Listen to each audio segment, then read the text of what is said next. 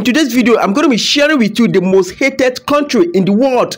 A country filled with scammers, a country with widespread of corruption, a country where the lives of the poor do not matter like that of the rich. Have you ever wondered why is Nigeria receiving so much hatred from the rest of the world? Does Nigeria deserve the bad reputation? And with all this bad reputation, why is Nigeria still called the giant of Africa? And this is exactly what I'm going to be sharing with you in today's video. At the end of this video, we will know if Nigeria deserves all the hatred, all the bad reputation from the rest of the world. And we will understand why Nigeria is still called the giant of Africa despite all the hatred, all the bad reputation from the rest of the world. So make sure to stick with me to the very end of this video, because at the end of this video, I'm going to change the way you have seen Nigeria your whole life. First started, Nigeria is not just called the giant of Africa for nothing. Nigeria is the most populous black nation on earth. Nigeria, a country with a population of over 250 million people, a single country with more than 250 ethnic groups, speaking 500 distinct languages, all identified with a wide variety of cultures. Do you know that in the US, Nigeria are the most educated immigrant community? Type it into Google and you see 60% of Nigerians in the US have college degree. No wonder Nigeria has produced a lot of problem solvers in the world. I mean, who knows that the designer of the famous car Chevrolet wrote Aliyu Jalani is a super talented Nigerian. Not just that, the world's fastest computer was invented by a Nigerian. It was also a young Nigerian who invented the world's first ever solid fuel rocket because his dreams of building space satellite for Nigeria in the future. Do you know South Africa couldn't have ended apartheid and achieved black rule if not for the leadership role Nigeria played? Of the 3 South African presidents who ruled after apartheid, 2 of them also live in Nigeria under asylum. Both Nelson Mandela in the 60s and Thabo Mbeki in the 70s. Nigeria spent over $3 billion and lost hundreds of soldiers to end the war in both Liberia and Sierra Leone, which the world ignored because they don't have oil, neither gold. Before there were street lights in European cities, ancient Benin Kingdom had street lights fueled by palm oil. Nigeria gave monetary gift to Ireland during oil boom and built a statue for France free of charge. We are not poor black, Nigeria is rich. I mean, who tell you that we are black? If I'm black, then what is this? Don't be deceived, this is black and this is white.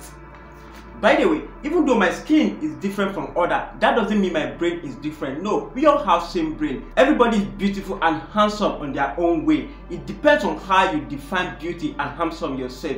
God created everyone differently because a beautiful garden is made up of different flowers. The first television station in Africa was NTA Ibadan in 1960, long before Ireland has the RTE station. On the 7th of May 2016 at Howard University in Washington, D.C., history was made. Out of 96 graduate doctor of pharmacy candidates, 46 of them were Nigerians, and out of 27 awards given, 16 went to Nigerians. There are over 180 million Nigerians worldwide. Only about 25,000 of this figure have traceable criminal record. This is about 0.14% of Nigeria's entire national population, nothing close to 1%.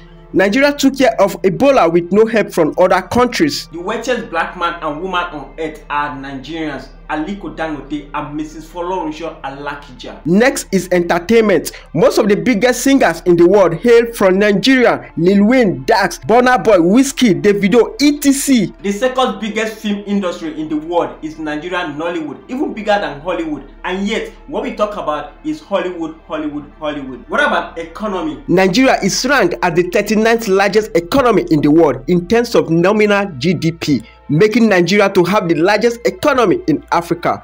Nigeria has retained its position as the largest oil producer in Africa, making Nigeria the 15th oil producer in the world with almost 2 million barrels of crude oil production every single day. What about military strength? Nigeria holds power index of 0.5587, making Nigeria the 36th strongest military forces in the world and 4th strongest military forces in Africa. What about food? Have you tasted the Nigeria jollof rice or the Nigeria pounded yam coupled with egusi soup?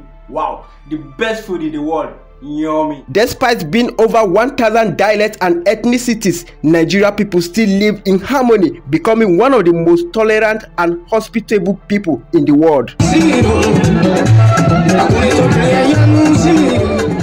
Nigeria people are very lovely people, a very compassionate people. fun to be with. You enjoy unity and peace that hold all people together despite diversity in culture. This is what CNN, BBC or Al Jazeera will never tell you about the great country Nigeria. All these and many more for a single country, and yet somehow people have less interest in them. The media will only show you the poverty, the corruption, how Nigerians are scammers. But if only we focus on that, it will prevent us from seeing the amazing thing about the great country Nigeria. I hope that all of us around the world will be able to see Nigeria and see the amazing positivity. Only then we can create the world and see the beauty of every nation. So tell me, does Nigeria deserve all the hatred and bad reputation from the rest of the world? Yes. No. Big Jonah, don't just go. Drop your answer at the comment section and I will love you forever.